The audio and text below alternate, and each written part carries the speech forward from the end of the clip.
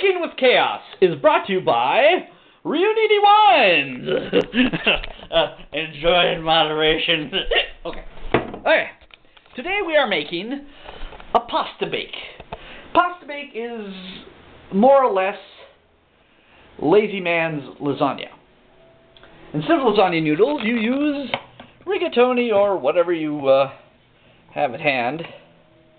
Boil those to al dente. Now, while you're doing that, you mix the ground beef with the pasta sauce and mushrooms and a clove of garlic and let them simmer. Do not drain the beef. There's got to be a little grease in it. Oh, and also, to make sure you get to get the most out of the sauce, add some Reunity. A little bit, don't hurt. Right, now, when we're done with that, now while that's going on, prepare thyself a glass 9x13 baking pan. Must be glass, because it's easier to wash afterwards. Get the shredded cheese handy. Okay, then what do you do now? Okay, I turned off the...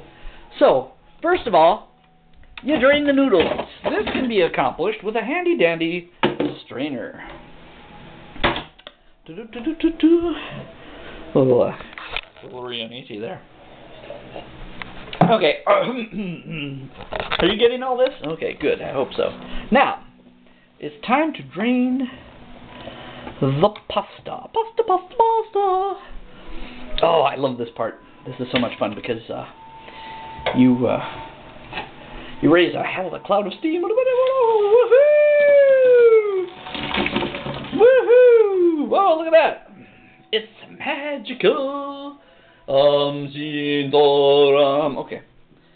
All right. So give them a little shake. Give them a little shake. Okay. All right. And then what you do is you just add them directly to the sauce. And oh shit. Gotta switch hands here. Good thing I'm ambidextrous, huh? Then you gently marinate. Mix them in with the sauce. Don't those look good? Yeah, like I said, you don't have to boil the noodles until they're all soft and mushy. You just do them till they're al dente, because this dish is going to bake in the oven for a good half an hour, and it will complete the cooking then. The noodles will absorb some of the sauce and therefore much of the flavor. And you must have mushrooms.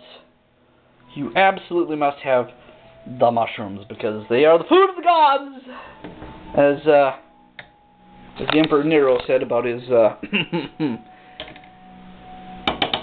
predecessor Claudius. Inside joke there for all you history buffs. Okay, now that is done, now that it's all mixed in, piece of cake, right? Now here comes the tricky bit. Hell. Again, let's see if I can... Oh, okay. This should give you a nice ground eye view of what I'm going to do next, because I need both hands to do it. Okay. So ow, that's hot. The pan is hot. It's hot. Okay. There we go.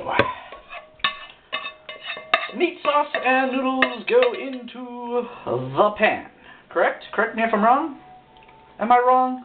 I'm never wrong. Alright. Hope you got that.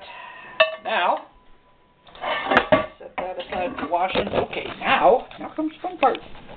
Now we mix in the cheese. The cheese. I like to use... Oh, okay.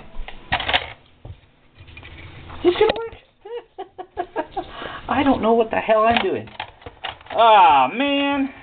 Alright, so, my handy cameraman, Jenny, will not help because evolution has denied her a thumb. That sucks.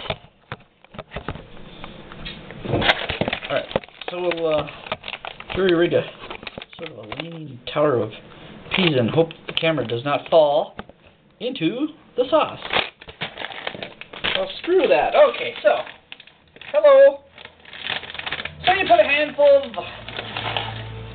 any cheese will do. You gotta have mozzarella, but any other shredded cheese will also do. I'm throwing in a little sharp cheddar, just for, just for laughs.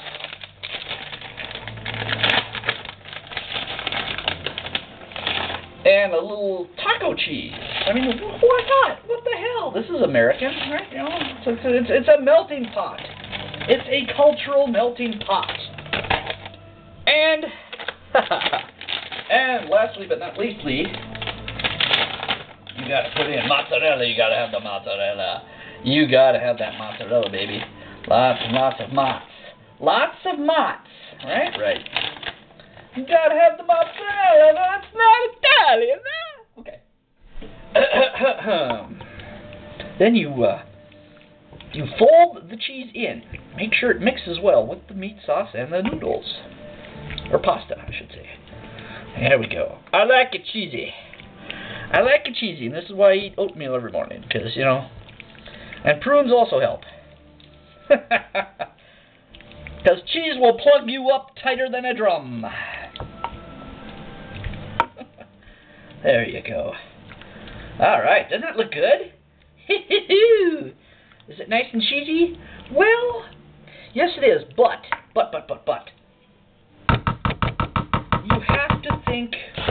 You have to think of the appearance as well. And therefore, once you mix in the cheese, you sprinkle some more cheese on top. A topping. This provides a little bit of a cheesy crust.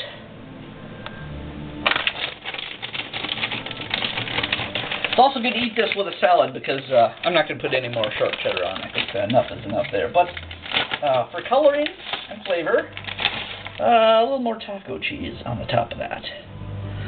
Okay. A little of that. And one more important ingredient. Now, see, doesn't that look yummy? Okay, but we're not done yet. We're going to grab the grated Parmesan. The Parmesan, oh. And we sprinkle a little Parmesan on top of all that. Yeah. That way you don't need cheesy garlic bread, just garlic toast. Okay, and now for the grand finale. Okay, that's going to give you a nice shot. Okay, here we go. There we go. I'm going to put it in the oven. Don't look at my ass. There we go. Now let Mr. Oven do the work. You just set the timer. Set the timer for